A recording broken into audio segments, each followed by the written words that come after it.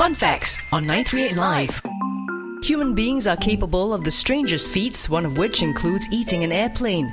The record for the largest airplane ever eaten is held by a man named Michael Lotito. He's also the only person who's ever done so.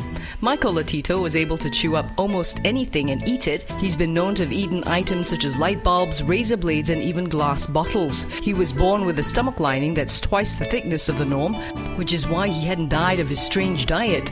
His teeth have been worn down to nubs from the strange behavior, yet he's never stopped. In the 90s, he set this world record and spent 2 years eating a full airplane.